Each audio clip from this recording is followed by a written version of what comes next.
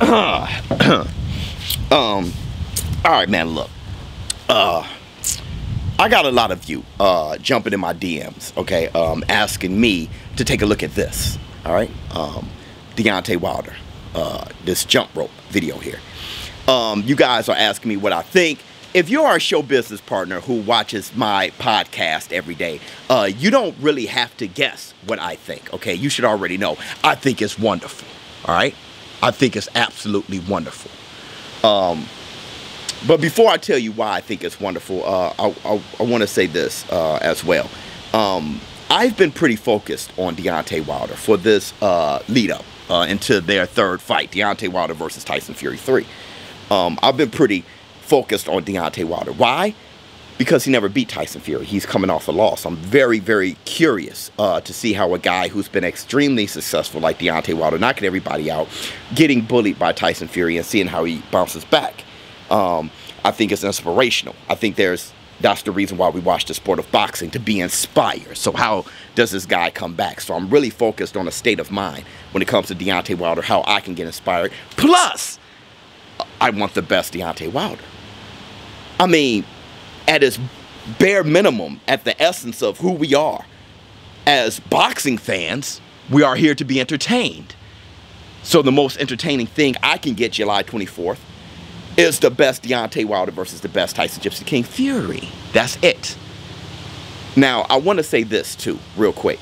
There's a difference between hating and criticizing. And I want all of you who are in the comments right now, who's probably hating on this jump rope, I just want to take you through some chronological way of thinking here. First and foremost, I know me. I can only speak for myself. I was criticizing Deontay Wilder for his excuses. I wanted less excuses, and I wanted to see more training. Specifically, the left hand. Deontay Wilder, Malik Scott, what I see now is a lot of training footage. Deontay Wilder working on a lot of new things, especially the left hand, left hooks to the body specifically. Deontay Wilder is throwing punches to the body now, flicking the jab a little bit more, a jab that can actually hurt you and not just out there as a measuring stick. Footwork side to side, head movement, all those things. I'm applauding that. Yes, go Wilder.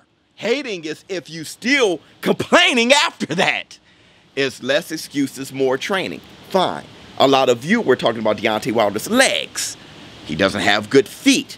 His legs need to be built up on. Now this. All of you in the comments should be saying, bravo. That's the point of criticizing. Okay? When you see something that you think is a flaw, that you perceive as a flaw, if somebody's building on it and working on it, bravo! That's the difference between criticizing and hating. I do not hate on this channel. I criticize. Why? Because at the end of the day, I want the best out of Tyson Fury, the best from Deontay Wilder. Now, let me tell you why I think this is wonderful. Tyson Fury, his game plan, he said he will run over Deontay Wilder like an 18-wheeler running over a human being. He said that he's going to come in 300 pounds. He's going to run over him worse this time than he did the second time. Pretty much saying that the second time he tried it out, saw that it was successful, now he can run over him with confidence. Fine. Deontay Wilder, this jump rope, to me, lets me know that you're not going to be in the way of getting ran over by an 18-wheeler. If you're working on your calf muscles, working on your leg muscles, working on your rhythm, working on your toes, building those muscles up, building that bounce up, maybe you can bounce side to side, and maybe you're not there quite yet for a 300-pound Tyson Fury.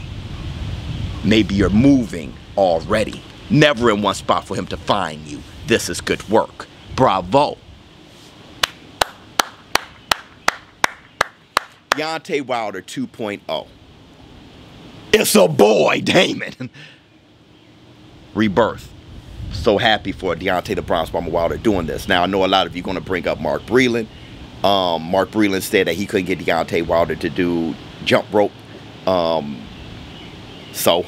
Okay, that's the past. Looking forward, we can only deal with what's ahead of us. Tyson Fury versus Deontay Wilder 3. Him doing this kind of raises the probability that we will be getting at least a better Wilder than we got the second fight. All I want, all we should want as boxing fans, the best Wilder versus the best Fury. Let's get excited for July 24th. I'm out.